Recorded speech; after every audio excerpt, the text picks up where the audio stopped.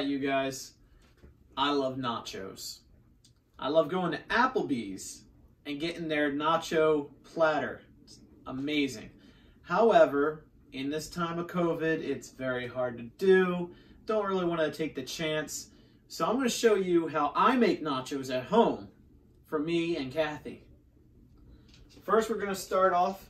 You can do chicken or steak. We're going to do steak this time. For this, we're using a certified Angus beef loin, sirloin steak, boneless steak. We're going to take our lovely crock pot. We're going to open up our steak. And now this is frozen.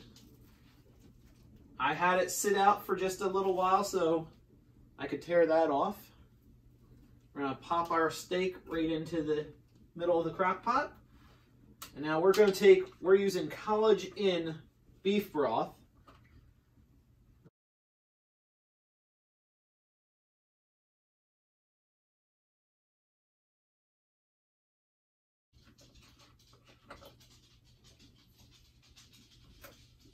And it didn't open, so we're just going to pop it open.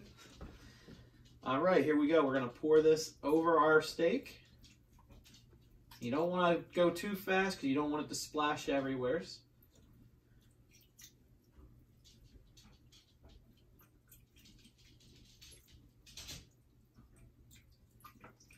There we go.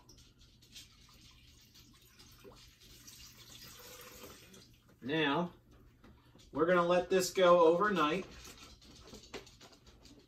I'm going to go ahead and set this up on low. And I'm going to set it for about 8 hours. Oh, I'll do 8.5 hours. And we're going to go ahead and place the lid on top. Now I always lock it in place just to make sure I got a good hold, and then I unlock it because you don't actually want to leave these locked. They say it's bad for the crock pot. Who am I to argue? Now we're going to let this cook overnight. 8.5 hours, and we will see you in 8.5 hours.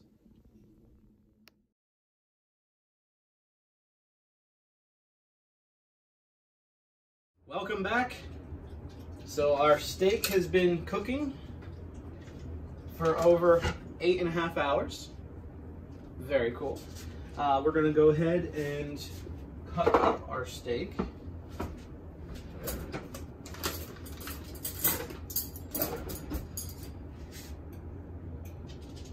Oh yeah.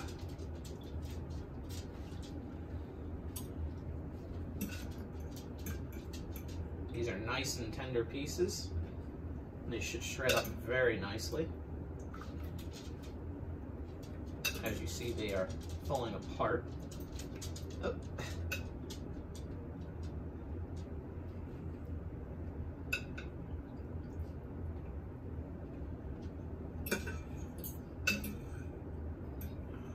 That's it. All right. Now I'll just pull this back a little so you can see how I shred it. And it comes apart very nice and easily.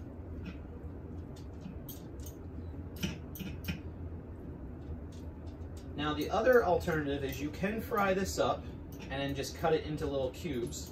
Comes out delicious. You put a little salt and pepper on it. A little olive oil in the pan and just cook it up.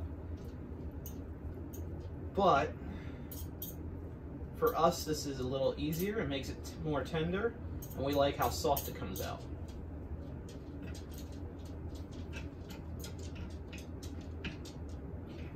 Now this, just toss back. That's just fat. Okay. And there you have your shredded meat. Now to get the rest of our ingredients. Today, we will be working with fresh salsa. Get this at ShopRite, it's delicious. We're going to use Tostitos queso.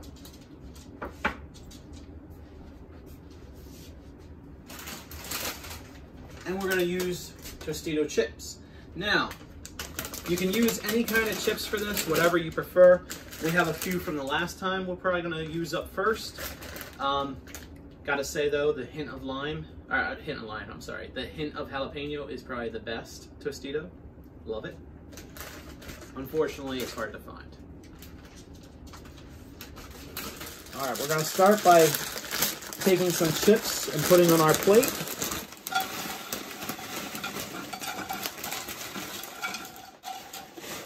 You want to just get a nice little layer to start. The first thing you're going to want to do is add your cheddar jack.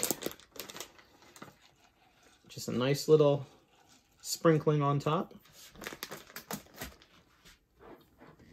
And we got our Tostitos, queso. You just lightly add this. Now there are other things you can add, obviously. I've seen people put jalapenos on it. Not bad. We're gonna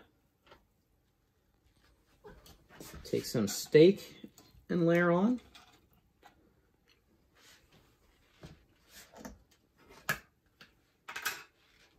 And we're going to top it with just a little bit of salsa.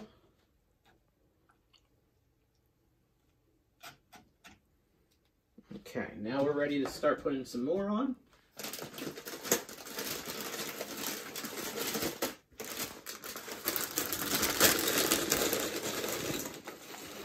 Do a second layer.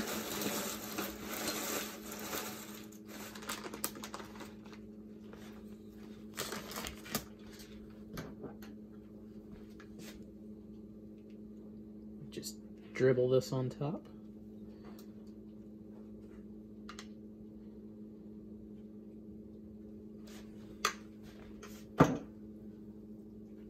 Another little bit of steak. Now you can also add some salt and pepper if you want. I'm not going to do that. I think it is fine the way it is.